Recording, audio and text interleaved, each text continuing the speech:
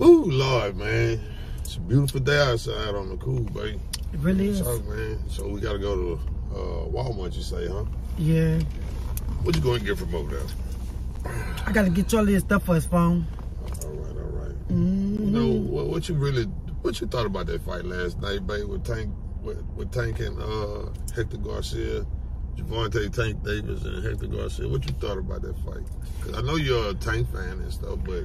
I love Tank Davis, and Tank Davis put in the work last night, the best he could possible.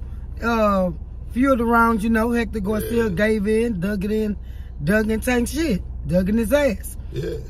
Tank came back. Yeah. At the end of the day, but me personally, I'm gonna keep it real, man. You know what I'm saying? Like, I feel like it was a good pace fight from start to basically almost finish. It was a good pace fight because both guys were doing what they were supposed to. And not to mention, I was seeing a lot of stuff with Hector Garcia. Hector Garcia was actually making Tank respect some of his power. He was making him respect that power. And it's just crazy to me that they were actually, due to something that took place outside of the ring, they would stop the fight and watch what's taking place outside of the ring when you got a big fight that's happening inside of the ring. I don't understand that. I don't know why they did that. I don't know what was going through the refs' head. I don't know if this was a fixing due to the fact that because they got to make Tank and Ryan Garcia, but from what they're saying, that Ryan Garcia and Tank fight is already etched in stone. It was. I told you that, babe, for April. I told you that. So I knew that Tank knew that he had to come out there on his best shit because he already got a fight that's set in stone. It's marked as there. It couldn't be removed. I've never seen a fight set in stone, then a fighter lose the prior fight. Then what? You got to put in a lot of time and money for that stuff. What does that tell you, though? Shit. In reality, it tells me nothing because everybody's talking about, well, Tank Davis, they threw him off with the stuff that happened in the crowd, the drama in the crowd. But at the end of the day, they can't say that because guess what? Tank Davis had a break, and so did Hector Garcia have a break. Listen, so both people was able to get back their momentum and their stamina. No, Tank and Hector are not the same people. People got to understand this part right here. We are not built the same. So what is effective for Tank is not effective for Hector.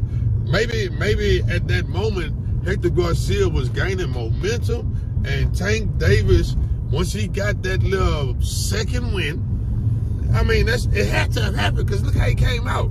The second win, and then your boy cooled down. That's what it looked like to me. It looked like Hector Garcia cooled down. 6 or 7 rounds, they came out slugging it.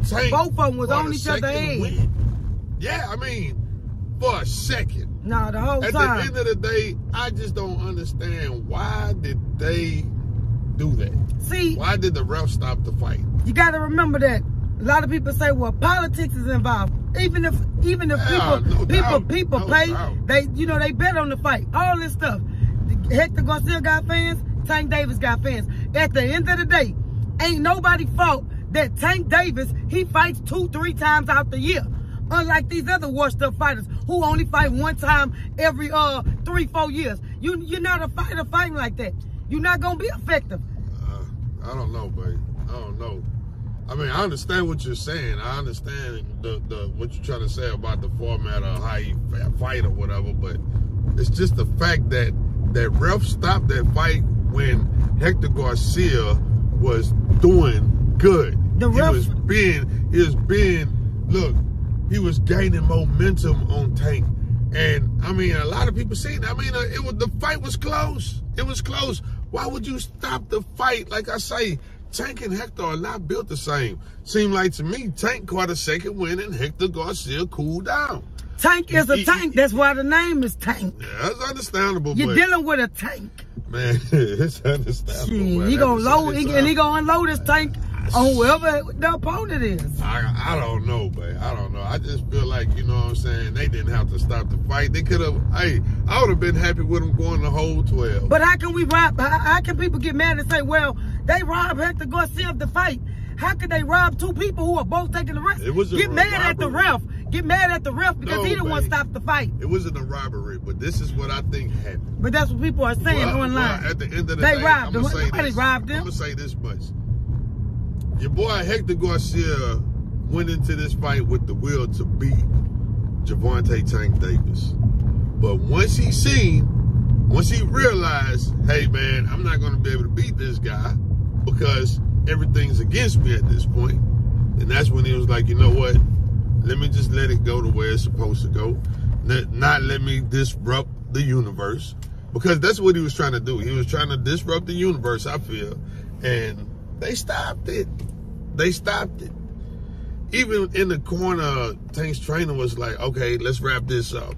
Once he said that, then I heard something about Meek Mill was in the crowd and him and Gary Russell Jr. Tank corner told him you losing. They say in the sixth round, the people in this corner say you losing, Tank. You losing. He say no, the fuck I'm not. Just like that. So Tank knew before the little issue with the Dream, Nightmares, whoever it was in the green and black jackets who caused the ruckus. Well, before they caused the ruckus, babe, it's the Tank corner told him. They say you fucking losing. He said no, the fuck I'm not. So Tank knew before the fight even happened that it was time for me to go up in there and give him what I gotta give him. They told him. You can't handle him. He's backing up on you. You can't handle him like that. Go another route. He came in the ring ready to go another route. I seen Hector Garcia utilizing that jab, and I seen him. He a good fighter, no doubt. I'm not gonna take away from a fighter that I know that was coming with it. He was coming with it. He fought at a faster pace with Gervonta Tank Davis than he did against Chris Colbert. To me, he was more dominant in the Chris Colbert fight. I don't know Chris Colbert. But in this fight, yeah, the guy with he had to be wearing like the snow cone colored hair. I don't know him, baby. But hey, you know what? I ain't gonna worry about it. You know, big ups to Tank. Big ups to Hector Garcia. I can't wait for. I mean, I'm ready to see the Ryan Garcia and Tank fight. I ain't even gonna lie. And honestly, me personally, as far as with that fight, I actually think that Tank gonna beat Ryan. I really do. I mean, Ryan is. I hope he's not going in with the speed, and I hope that he's started working. I hope that Ryan Garcia worked on that footwork. Because if he hasn't worked on that footwork, he could possibly be a sitting duck for Tank Davis, no doubt. And to my brother-in-law, Mr. Buck, talk about Tank listen to you, he gonna get knocked out, he gonna lose the fight. How he gonna lose the fight and he can't even hear me? But I'm telling him what to do from the TV in a whole different city, state. Yet Tank corner is telling him to do exactly what I'm telling the TV to tell Tank to do. And that boy won the fight. Like I he won the fight. Big ups to all the fights that came on last night. Oh, it was all good. Look, because everybody was close to getting their ass ate. No doubt. Except for Boo Boo Andre, my man Boo Boo Andre. That was a close one. Andre. Hey, he was moving up. He moved up, so no doubt. He did his thing. He did his thing last night. Canelo tried it, and look what happened. But at the same time, Ellis and Boots Enos. Hey, Boots Enos. Hey, big ups to Boots Enos because he did his thing too.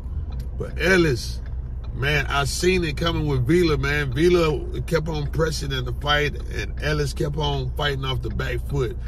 Ellis has a lot of speed, and he was enduring in that fight.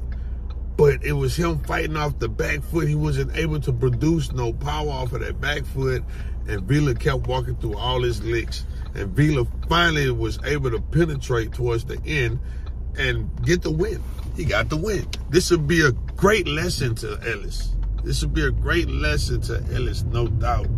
But like I say, and as far as with Boots Enos, man, Boots, man, you just a beast, bro. I ain't gonna lie, man. I love how Boots was working that southpaw, that stance, you know what I'm saying? And he did the work they needed to do. I mean, a lot of people might be like, man, I wanted to see Boots knock him out, but Boots showed that he can go past the 6th round. He showed that he's able to endure and still carry that power and speed all the way to the 12th. Yeah, he was a good fighter. That dude is a beast. He really is a good fighter. And who we supposed to fight next? Man, they're trying to get it to where possibly he can face Errol Spence. Oh, Lord, I hope that happens because somebody need to Spence that ass. It's time. Hey, that's another talk. That's another talk, baby. We're going to talk about that on another one.